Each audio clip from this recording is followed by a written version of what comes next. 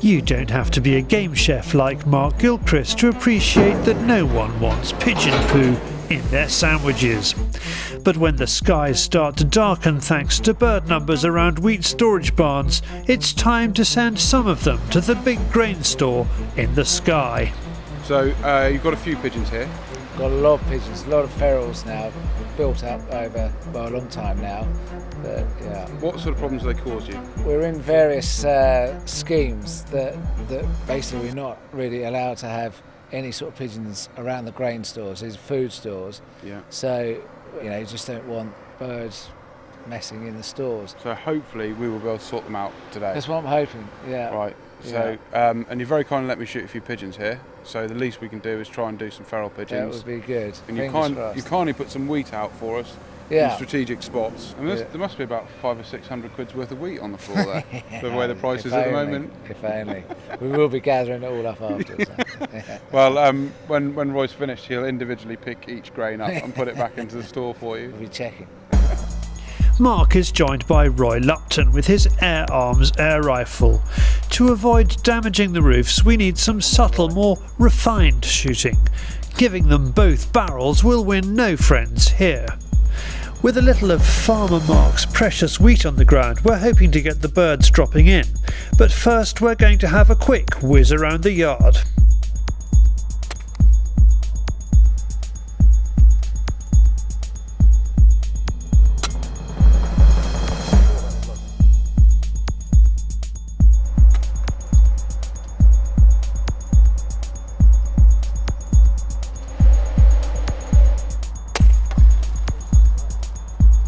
Roy takes a few birds, but the guys think that the best bet is a two-pronged approach. Roy picking the birds off with the air rifle, Mark keeping them moving with the Maxus on the neighbouring field.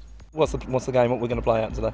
We're going to have to get you to go and shoot them off the roof, and I'll go down to the bottom there with a shotgun, because every time that bunch comes up, if they come out and I can get 3 or 4 out of the bunch, yeah, that's it, and they go back in, we're very quickly going to rack up some numbers.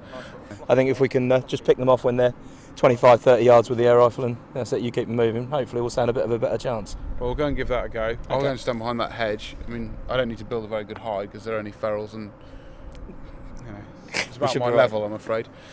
So there we go. All right, mate. Excellent stuff. With Mark installed, Roy starts working the yard. The birds are already a bit skittish and half of them have got the flock out of here. But there's plenty to keep us busy. Roy is of course happiest taking shots with the backstop. Although the yard is empty, we only reserve skyline shots when the field is the only place the pellet can fall. Now, not every shot finds its mark, and there are some lucky birds out there. Like a scene from The Matrix, it's a perfectly timed getaway. This second bird nearly gets a glancing blow to its leg. Then there's this wood pigeon feeding on the ground. Now with the wood pigeons, they're a much tougher creature to kill with the air rifle, so you want to get a nice headshot if you can. If he doesn't hold his head still, I'm going to try and go through and hit the spine. But as I say, these are much tougher creatures than he doesn't really want to hold his head still. Come on. Oh, I should have shot the one at the back then. He held his head still for me. There we go, hang on. What on earth happened there?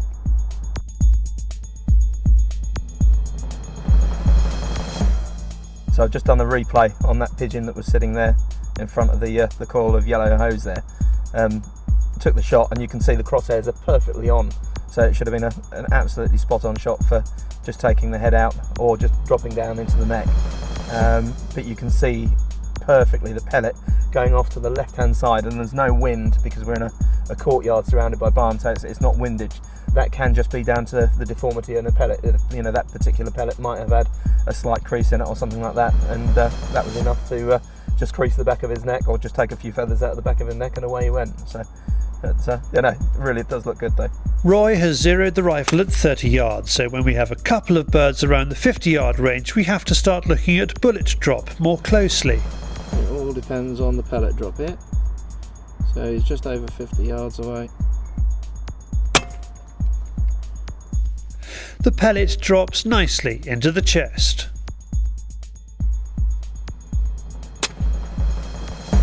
There we go. So that was just over 50. As Roy reloads the magazine, he finds a damaged pellet. Not spotting one earlier might have been the reason for the woodie's close shave. So you can see on that pellet there, we've got a big deformity there. I just put it in the magazine and then noticed how a shape it was. So what I'd probably done on that wood pigeon is had a pellet in there that was like that, so it's not going to fly true to target. So that's probably what we're getting, and that's not necessarily the fault of the pellet manufacturer. That can just be down to the storage of how you have your pellets. If you drop the tin, or if you drop pellets on the floor and pick them up and put them back in, that is what you can get. So you can get deformities in there. So it really does pay to be very careful with your pellets and make sure they don't get deformed and knocked about too much. Every now and again we hear a boom from the other side of the farm, so we know Mark is getting some sport. The real downside is that I can't really shoot up that way, and there's quite a lot coming from that field over there back over the farm, and I can't shoot into the farm obviously, and there's some of them are coming inside of that line over there. Right. I just don't want to shoot over that way because it's not long before you get to the road, and there's all the buildings and workers and stuff that way, so I've only really had stuff out in that angle. Yep.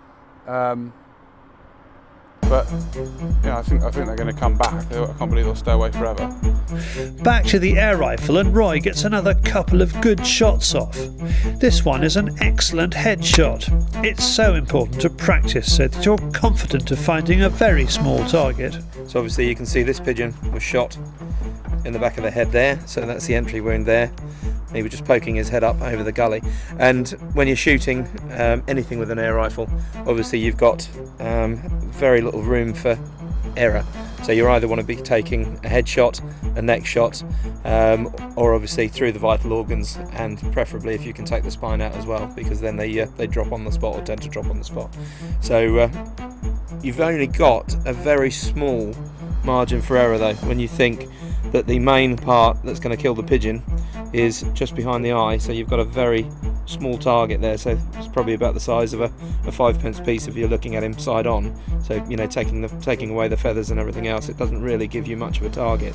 You need to make sure that your air rifle is spot on, and that you've practiced from shooting from lots of different positions, so you're used to shooting from a standing position or a kneeling position or whatever else, so you can ensure that your pellet is going to end up where you want to get to.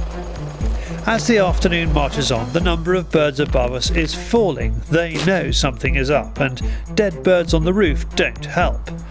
Things have also dried up for Mark, so it's time to call it a day and make further plans to tackle the problem here. He was very appreciative we made the effort, which is about the only thing that matters. That's all you can do though, isn't it? As long as you're trying, then it keeps everybody happy.